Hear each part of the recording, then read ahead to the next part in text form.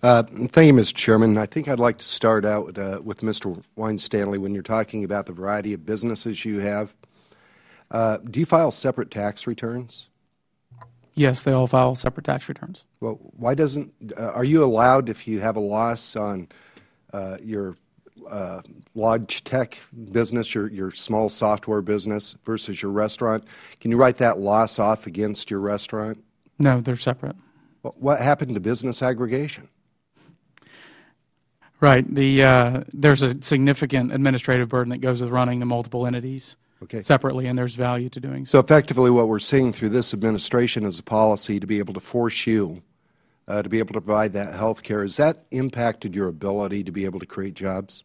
Yes. You're living in the real world. We just heard comment that there is no data. I'll quote that again, that there is no data that small businesses are not hiring as a result of the implementation of the President's Affordable Health Care Act. No effect on job hiring. Is that your experience? No, it's not. Anyone else care to comment? No, it's not. I see it in small businesses and large businesses. So businesses aren't hiring because of the Affordable Care Act? I believe it's draining resources from the companies that would otherwise be going to use to grow the businesses. Very, very interesting, because we aren't dealing with theoretical data. We're dealing with real-life experiences. I appreciate that testimony. I come from rural Colorado. I'm a small business guy. Do you have any experience, and perhaps the CPAs on the panel can address this the best? Are you seeing insurance cost differences between businesses in rural areas versus urban areas? And what I can speak to is, in the state of Colorado, if you punch in a rural zip code for your health care insurance, you are paying a 65% premium compared to people that are living in urban Colorado. Are you seeing those same sorts of circumstances? I'm sorry, I'm going to have to pass that to the insurance person.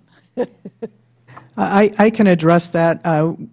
That is happening, and it does happen because there's less competition. There are fewer facilities in the rural areas, and they can charge what they want to charge because that's the only hospital, the only emergency room in some cases. Since you have a little bit of experience with this, is it a little more typical in these rural areas to see a lower income than we do in urban America?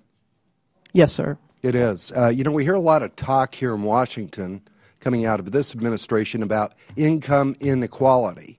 But I'm just hearing testimony that the administration, through its policies, are forcing you to cut the incomes of people by reducing their hours.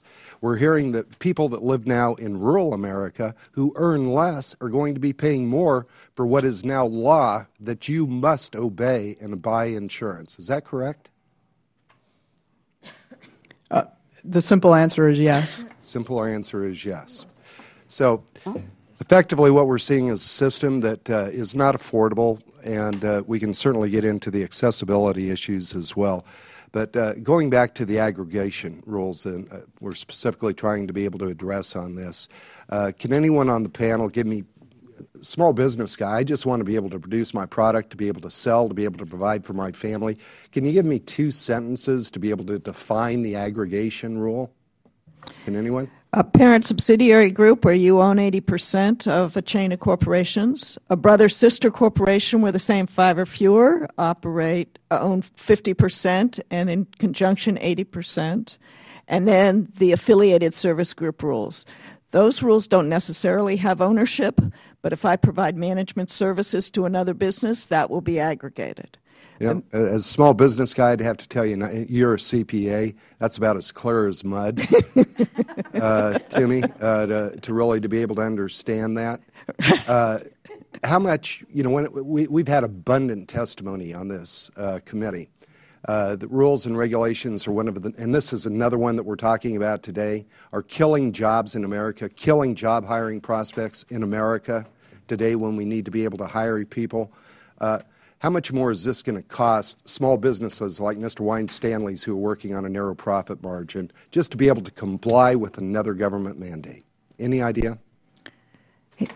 anytime you look at these rules in a situation as complicated as his with different ownership, you're going to have to sit down with a chart. When he transfers ownership to children, to other people, you're going to have to go through the chart. You're going to have to ask him who does the management for his different businesses. Does the software company, in fact, do some payroll for the restaurants? Those types of questions. And then you're going to put it all together. Once you reach 50 people, you'll have to know, he'll have to comply with the rules, and then he knows which companies in that pot he has to provide minimum essential coverage to the workers for.